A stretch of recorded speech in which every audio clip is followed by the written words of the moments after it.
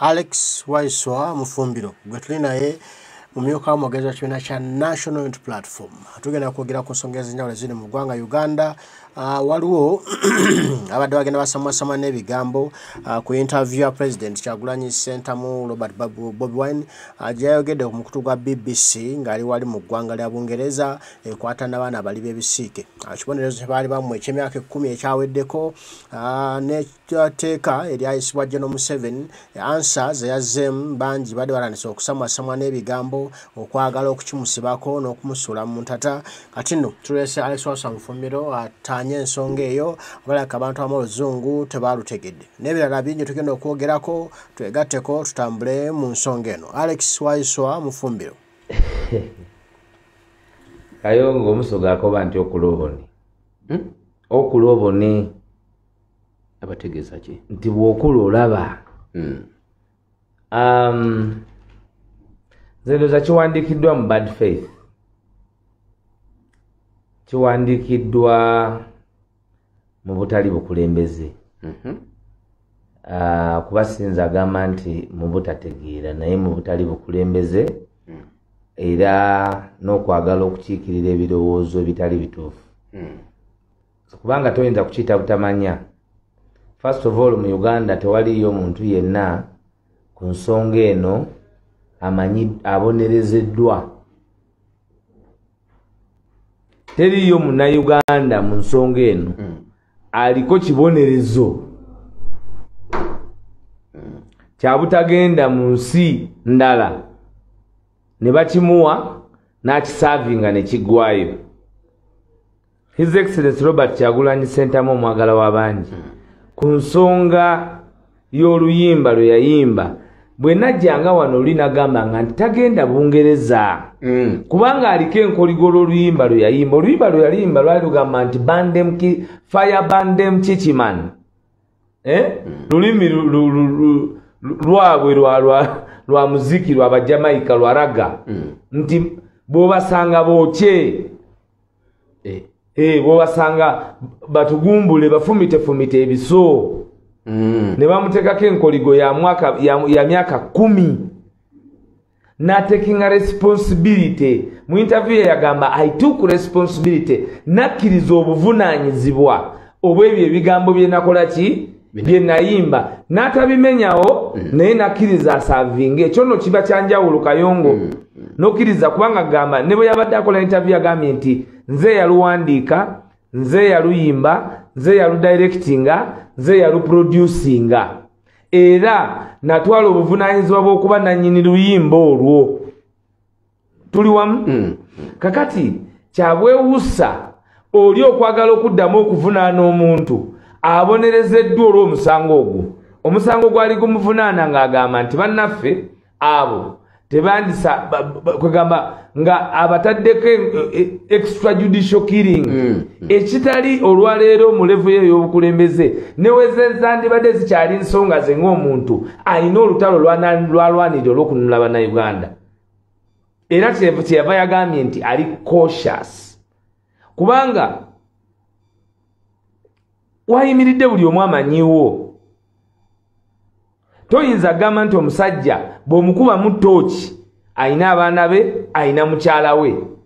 tayinaayo sitole yonna mu kibuga. Kwaffe mu kibuga sitole tuzimanyi. Tayinaayo sitole yonna mu kibuga nti wa bisiike, tayinaayo sitole neki naye abayimbi gwe tobawulira, gwe gy'obeera towanuse eno radio si ya muziki aye bw'obakulireyo towulira bigambo tobiwulira. Kayongo yogera bali kuwulira muna abantu babi ebigambo gwe wali owuliddeko nti ye wa kisiike. Kakati omuntu yenna ajja leero n'atandika okwogerera interview ya His Excellency Robert Kyagulanyi Ssentamu ab'ekisooka tali factual, aba tali factual, aba si wa mazima. Ffe ekitutta n'okubeera ne His Excellency Robert Kyagulanyi nti mu by'obukulembeze ebya Uganda bya ddala yajjawo okubeera omukuusa ebintu abyogera nga bwe bikola ki bwe biri. Jeema ekiwandiiko kyewandiika nti ono akiwagira tekisobola kuba kituufu kubanga mu Jeema tekuliko muntu n'omu yakaligibwa n'asavinga kibonerezo kya myaka 10. Njagala bamumpeeyo nkugambe ate nga bamukaliga bwe bakugamba nti tukukaliza emyaka 10 togenda mu nsi eyo kitegeeza obadde n'ebyoyina okukolayo bye bakutayiriza okugendayo. Yali muyimbi nga mu myaka 10 emabega Kyagulanyi afune ettutumu eryandibadde limusobozesa okuba nga agenda okuyimbawa nga Bobi Wine London. Nene bamugamba olw'oluyimba lw'oyimbye togenda kola ki ate era mu kuluyimba yabakakasa nti sifaayo ku ebyo bye munaasalawo era n'atekinga responsibility. Bw'okeeranga ku makya ne bakubuuza mu kooti nti watta nti enatta tukusibye emyaka 2 n'otawanika wadde mukono gamba nti nina abaana nalwala badde saba munkenderezeeko ku kibonerezo noga nti anze kankisavinga emyaka 2 gye munsibye kitegeeza otuukanye n'ebiri byogerako era ekibonerezo kye bakuwadde okikkiriza ituuku responsibility nzungu. Haji Katerega yagala njogere Luwarabu ekiwandiiko Katerega yakitaddeko omukono anti mugamba kati Secretary General anti mubuulira ye yabijewa anti kuba ffenna twabaddeko ku BBC byeyogedde byendiko kati era nze ye saamunyiigidde era siyinza kumunyiigira kuba singa twali bakubanyiigira abo abajema singa twabanyiigira dda abaali bakulembera PFT nga ffe tetulina PFT baali batuula ku jema. Okay? Jema era ffe mu byobufuzi ebyobukuusa tubirabyeko wano mu Uganda. Honorable Hussein Kyanju bw'ava mu parliament. Okay? Jema ita inamba kwa parliament. Mu 2017 mu 2018 single-handedly bwe ngambe kigambo single-handedly abampuliriza njagala mumpulirize bulungi kubanga naawulira agenda kuwulira amanyi Honorable Asman basalirwa ebusoga nga ffenna tumanyi nti mu baka wa parliament atuukanye okubeera omubaka wa parliament ng'agezezaako ebusoga emirundi egisukka 4 emeka ena ne bakuriyetinga constituency mu Bugiri municipality. Waliwo omukyala wa FDC eyali azze ng'avuganya mu constituency eyo era nga yakola bulungi nakati akyali mu FDC ow'e Bugiri erinnya ndyerabidde ng'alina sapoti y'amaanyi era ng'ekibiina kya FDC newankubadde balina enkolagana wakati bonna baactivisti balukwago baani bonna nga bali wamu mu nkolagana nga balina okugenda okuwagira Namatende ekamuli nga by elections ezibaddewo zonna Jinja Rukunjiri nawa His Excellency Robert Kyagulanyi Ssentamu abadde agendera ku kyekya ky'abangi kye baba basazeewo.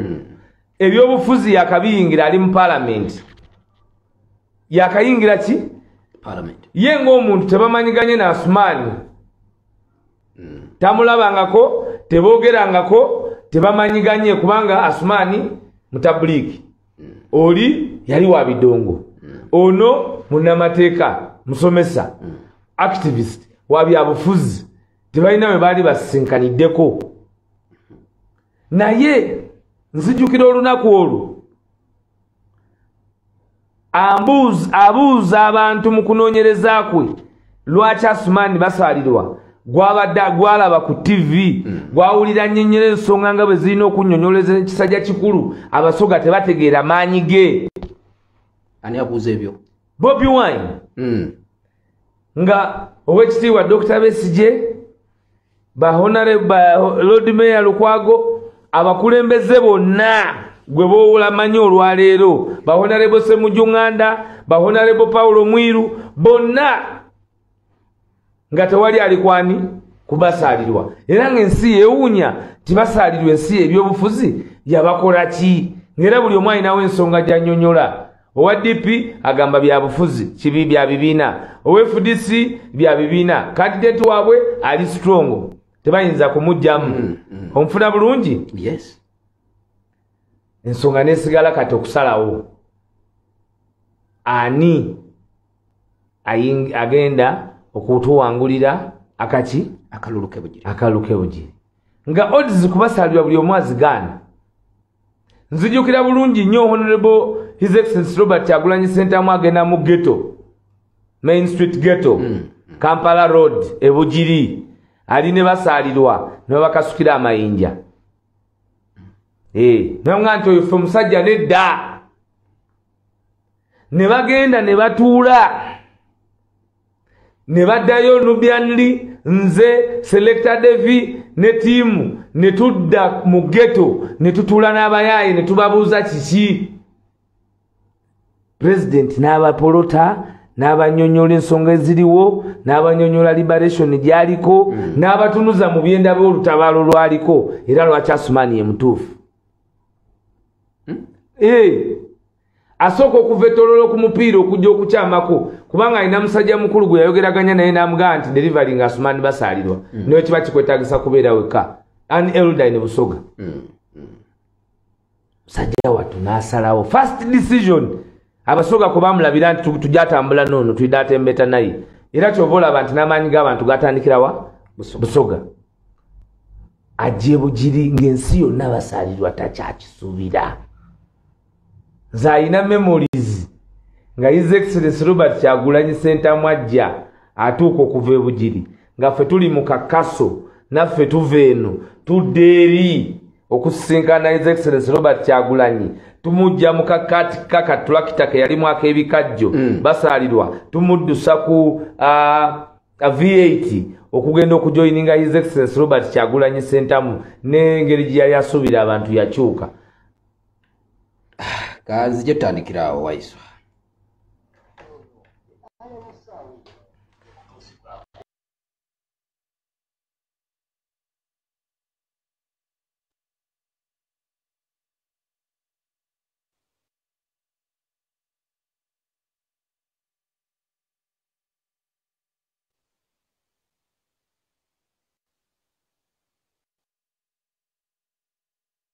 Ssentamu fenna nga tiimu ye atusindika era baatuyoola nga tiimu abantu abasukka 8 ne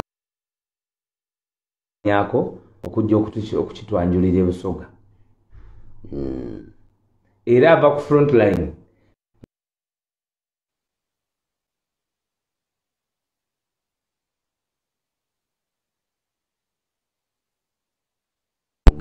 Madikatereka wetugendedde mu Bulango Waiswa nga tugamba nti President Robert Kyagulanyi Ssentamu yayiwawo nnyo omubiri ku lwa Asumani basaalirwa buli omu kyali tasuubira. Tandikirawo kakati emiranyi nga y'amaanyi bugiri nafuuka ki bugiri era ekigamba amaanyi g'abantu His Excellency Robert Kyagulanyi Ssentamu oluvannyuma kati ntegeezebwa era manyisibwa mu intelligence yange nti balina retreat mwe baali okukikkaanyaako okujja okukitwanjulira e Busoga. Era ava ku frontline eggulu limu ng'abaddeko olwokuna ne Salaamu Musumba ne abakulembeze abalala n'ajja e Busoga okujja okunyikiza amaanyi g'abantu okusaasaana ne Uganda yonna mu kalulu ka Asumani basaalirwa. Era mwasooka okukyusiriza Mwami Lyavaala eyali chairman wa LC5 wa district y'e Bugiri okweyunga ku nkyukakyuka ey'omuggundu eyali etandise okutambula mu Uganda yonna nga kati yali enyenyetera Busoga. Akakalulu nze His Excellency Robert Kyagulanyi Ssentamu fenna nga tiimu ye atusindika era baatuyoola nga tiimu abantu abasukka 8 ne batusibira buli omu baatutwala nga tetuli mu masaati ne baatuvuga bwire ne batusibira ku polisi na ku 7 kaluba kalonna nga ndi mukomera ne bamulangirira nga ndi mukomera ne wayitawo ennaku endala 3 ne balyoka batuta. Ke kakalulu Kyagulanyi Robert Ssentamu omwagala w'abangi ke yaderivalingira Jema era yombaka wa Parliament gwe balina olwaleero. Kakati bajjukire ekyo. Ayinza okuba abalala tasobodde kubafuula abaka ba Parliament abaali bagadde nabo abateerewo amaanyi ago. Naye ate munnange musaasire. kyemmanyi kiri kimu titali ku bibye nti n'emikwano gye egimu giremerera okumumanya kubanga yava ku nsonga ezize ng'omuntu kyekiri kyenkugambye nti it is about his people okuliberatinga abantu be bannayuganda bano abafuulagana amawulire abagateekamu amaanyi abagateekamu effujjo kubanga bw'avaayo n'agamba nti abaka ba NRM aba NUP mwe temubamanyi mwagala abeere ng'ali ku TV yansi yonna agambe nti teri babaka ba NUP bakolagana na NRM ne General Museveni Jimerwa ng'Owenjeru tetumumanyi Twaha Kagabo tetumumanyi nammwe abali eyo amanyi agamu mugayina mu mitima gyammwe kuba mulina bye mumanyi bye bakola era bye mubakuba mu ttooki kakati ye obutalimba bwe bumufuula omukuusa ne bamubuuza nti etteeka lino onaalikola otya n'agamba nja kuba very cautious kubanga amanyi nti olutabaalo lwe lulimu ba players ab'enjawulo ate etteeka lyaleetebwa etteeka lino baba lireeta wano nakugamba kwaffe tuli beesigwa era bwe tuba tubyogera abatuwuliriza abasinga bawuliriza emitima gyaffe gye tugamba wabaddewo endowooza okumala akaseera erowooza nti National Unity Platform ne His Excellency Robert Kyagulanyi Ssentamu alina empiya ningi alina esente nyingi nnyo era ne bagamba nti azija mu basiike ne bateekawo envumbo ne ku bibiina ebyo bwannakyewa okay kakati ne bamanya nti ensi ziri zonna zinaggwadda zirina kwe zitambuliza kati olw'okubanga atemyetemye obusuwa bwannakyemalira n'enzanya gyazanya mu foreign west powers batandika okukisiiga nga bakisiiga Kyagulanyi Robert Ssentamu abaffe Andrew Mwenda ne Fox Odoyi aba NRM lukulwe era nga nejjo lyabalemu Fox Odoyi yagobye omubaka wa NUP mu kakiiko abagenda mu kooti ne bajjawo etteeka lino ye Kyagulanyi abaffe General Yoweri Kaguta Museveni juzi no teyagamba nti yasinkana abazungu ne bagamba bagenda okwongera okunoonyereza ku nsonga eyo ensonga eno nayo bwe baagala baginyumyeko kale tusooke tunyumye kwaga amannya baveeyo boogere amannya abali mu nsonga eyo kubanga eno si ensonga enkulu bannayuganda ffe kye tutunuulidde abatuwuliriza kwe kwenunula twesalirewo bye twagala nga tulina eddembe okwesalirawo kankiddemu National Unity Platform ng'ekulemberwa His Excellency Robert Kyagulanyi Ssentamu yakulafuba n'okutaawuluza ku bannayuganda obwanakyemalira obutufu tubaddeko olwaleero okusobozesa bannayuganda okuwa direction ey'obukulembeze ne decisions ne policy bwe baagala okutambula gwoyinza okugamba nti omuntu yatekinga individual responsibility n'abonerezebwa nti atoddamu okumubonereza ng'omusibako ekitali kituufu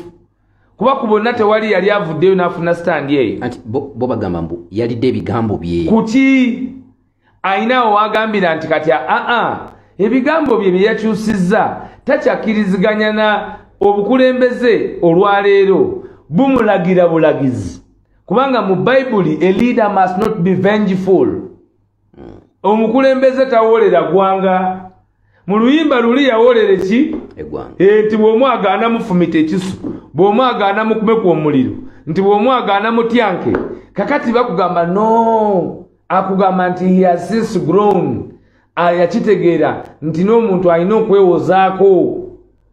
ate n'ekyokubiri ensonga eno gye mwagala okuteeka ku Kyagulanyi si yakati mu African Traditional Society yalimu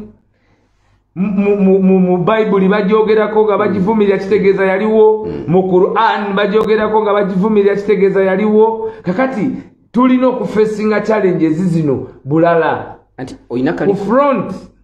olina kali kabaka ground kojjeyo akamaanyi ge mwayirawo basaalirwa omubiri okulaba ng'ayingira parliament kati oli omuwuliriza ayinza okugamba nti fine mwayiwawo omubiri olw'okuba mwaguyiwawo lwe tutaayogereko kyetugezezzaako okusigira ekifaananyi nti etteeka lino lyaleetebwa nga litagetinga okunafuya obukozi bwa National Unity Platform ku foreign policy okuteeka His Excellency Robert Kyagulanyi mu kattu nti byonna byali mu kulafuba n'okuzimba okunafuya nakyemalira bifa togge nga bamujingirirako okuba n'obuvunaanyizibwa okutwala position ku tteeka lino naye nkugambye omuntu gwe baali bakalize tosobola kuddamu muvunaana musango gwe gumu Kayongo bw'otwala essaati eno ne bakuvunaana nti watwala essaati eno ne bagamba tukusibye emyezi 6 no serving emyezi 6 tebayinza koma ne bagamba nti Kayongo watwala essaati position ya Kyagulanyi ng'omuntu fena tuli understanding kubanga tuli njagala abantu bakitegere nga sikyogedde ngera serumye nga sina kyakujegajega nga sikyakuteekateeka nga kubabuulira alaali ng'omukulembeze takyakirizibwa kati kukeera ku makya olaba kakati kankubuuze Jeno Yoweri Kaguta Museveni ne mutabani be bakwata Kyagulanyi mu Arua ne bamukuba ne bewana n'okwewana nti bamukubye singa abatuta amadalaka naye abakwata abakube abamukulembeze naye nga Kyagulanyi Bobi Wine obwedda byali byandibadde biggwa biti kiwandiko kino ndabye gundi basalirwa yafunyeko kopi si president nzengeze ate benjogedde ekyabasalirwa badde nzijukiza bajjeema nti fata ababayamba okubanga omubaka gwe balina olwaleero ne tutateekawo na candidate mu memorandum gye twalina mu kukaanya tetwateekawo candidate ebugiri kubanga tetwali twagala muntu owaffe ate gwe tuzimbiddeko kubanga ate ataaganyizibwa so tetuyinza kubanga ffe abazimba ne tukkaanya ne mu buwandiike Asumani basalira minisita mu gavumenti yaffe mukulembeze mu gavumenti ya Kyagulanyi katayinza kubanga yakedde jjo n'amukyawa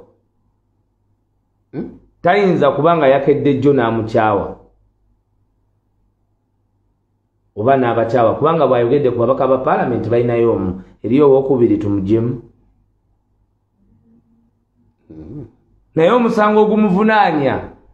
nti waliwo abalowooza eby'obukomansimbi nti ajja kulagira nabo bajje muki mu parliament naye musaasire bannange maanyi g'abantu nti ab'obukomansimbi eri ab'obukomansimbi abalowooza nti ajja kugenda yalagire bafuke babaka ba parliament ate bali ne bagenda ne kwambuleera kakati ebyo ekituyambye nti omwagala w'abangi ate ebikolerebwa era byogerebwa abantu abamu ababadde ababe ennyo okwongera okumunafuya mu lutabaalo teriyo lw'otunula emabega noga nti noono naye His Excellency Robert Kyagulanyi tugamba toggwamu maanyi ate ffe tuli naye munaka seriyo n'ebinso ffe tuli naye ffe byaliko tubiraba byebyo ebituufu era gwe tuliko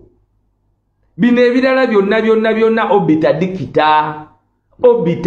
dikita ffe abamuliko tetulina ku polisi tetulina ku kituli ku vision ye y'okuliberatinga our generation okuva mu buyaye mu bulimba mu bukuusa mu bufere obubaddewo emyaka 40.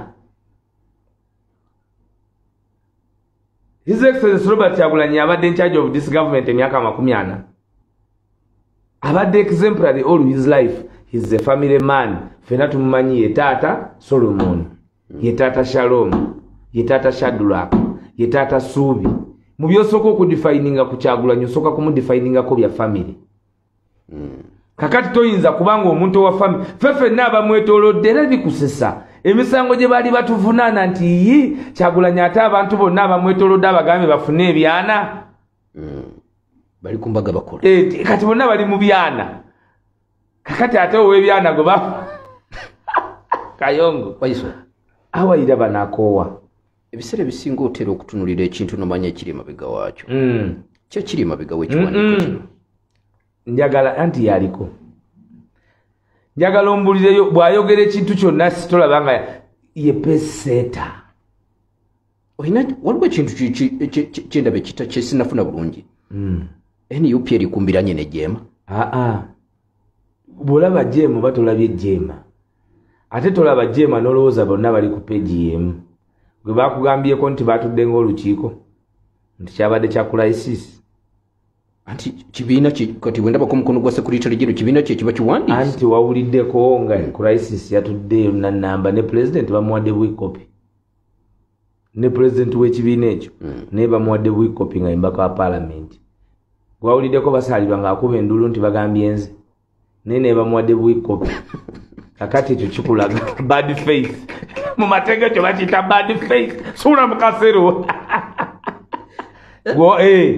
kyokamba kiwandiiko kyakaterega kyakaterega naye katerega Kyagulanyi avunaana wa bwereere halimu ekisanja ekijja kalobwe mupi kyakaterega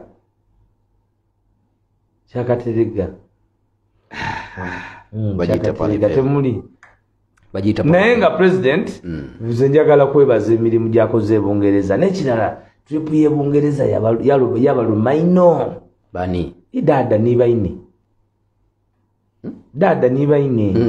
Lubambensi yabalumaino batuula anti Kyagulanyi ku mmeeza ya jjajja buli lunaku bwe bamala okuwa ku ssaawa 10 debrief ekwata ku Uganda ate bazaako Kyagulanyi for another 1 hour nga bamunyonyola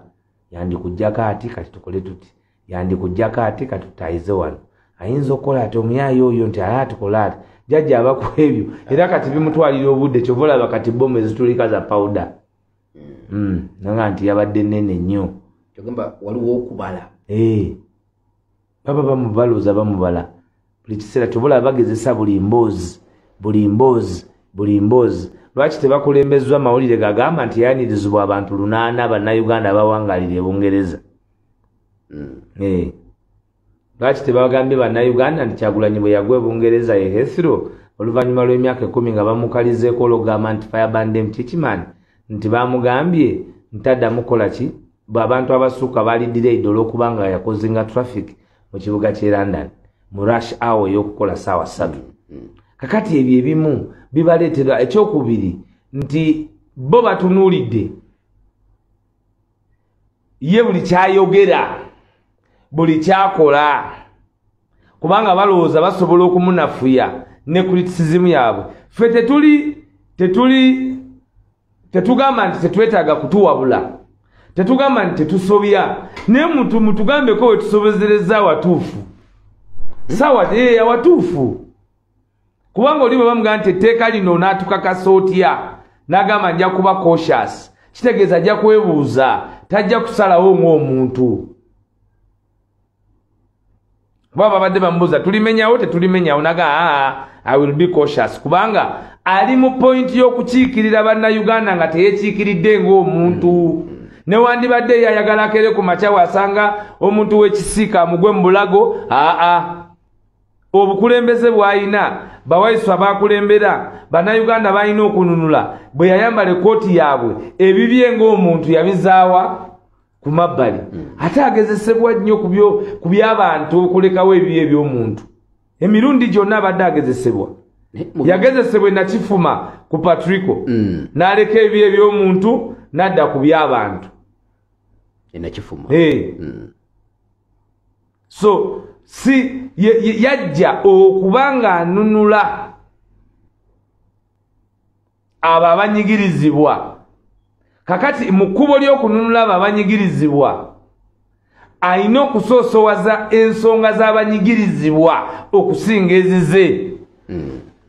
that is the sacrifice you take as a leader kwewaayo okwokola ki nga bwe ntandise program nenga nsasobodde kuziika kuba kyandibadde kinkakatako mu capacity yange mu busobozi bwange okubeera nga ndi muzzukulu mu nnyumba eyo nandibadde mu kikajjo nabaddeyo kumpi wano naye olw'obuvunaanyizibwa kakati takyasobola kugenda bw'agenda mu nkiiko ezo teyeekiikirira tukozesa eddoboozi ly'amaanyi amasannyalaze n'eddoboozi lye okwongerayo ensonga y'okunyigirizibwa bannayuganda eri abantu mu nsi yonna tusobole okwerwanako nga talina Yoweri Kaguta Museveni mpagi kwe yeesigamye kuba tumanyi bulungi nnyo ne Kyagulanyi akimanyi bulungi nnyo omwagala w'abangi nti National Unity Platform eri anchored ku manyi g'abantu era tukigamba abantu lunye nti ensonga za Uganda zijja kusalibwawo mu Uganda naye tebakulimba nti waliyo gavumenti etaba na foreign policy what is is National Unity Platform's foreign policy in overthrowing Museveni gwalina kalaamu n'ekitabo wandika nti number 1 okumutemako biwawaatiro byonna ebibadde bimuliikiririza okufutubbala ku bannayuganda. Kanzije tutandikira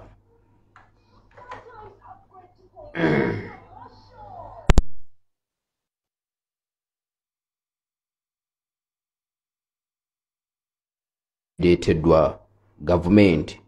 oluvannyuma lw'abali ku ludda oluvuganya gavumenti okubateeka ku nnenga. Alex Waiswa Mufumbiro bw'atyo ensonga bazinnyonnyodde abadde bavaayo nga basamwasamwa n'ebigambo olwa President Kyagulanyi interview Gyeyakoze ku BBC nga bagamba mbwagira abali b'ebisiike nabadde bawumyemu omutwe guno General Museveni babadde akozesa ab'ekibiina kya Jema abo President Kyagulanyi beyamma kaadi badde bagenda batambuza eŋŋambo ezo nawo gagamba ago bakulembeddemu bakolera NRM olwakiri President kyayogedde nti bangi betulina mu parliament nga beetaba kabannuupu naye ate nga bakolera General Museveni kati n'ebibiina bingi betulina e Uganda nga beetaba opposition naye nga bikolera General Museveni bano bamu ababiri abali mweno umbrella oba body oba ekibiina ekyali ekigatta ebibiina by'ebifuzi e Uganda ekya iPod ekya iPod Kyagulanyi kyatako akazito ne kidduka e Uganda oba bali bawa Museveni ensimbi ate okutulugunya bannayuganda kati negima mu yali efuna akasente kati obwavu obugiruma olw'okubanga akasente kadduka byonna ebitadde ku President Kyagulanyi Center muno bati Bobi Wine bo tebali ku byakununula ggwanga Uganda bali ku byakulya nsimbi kijja banuguna kijja bakoona kibakoone kibatiike temulina kyakukola tulina okugenda mu maaso n'eggwanga lyaffe ne munayogera ebiboozi 10 Alex abinnyonnyodde bulungi ndowooza nze ne bwentema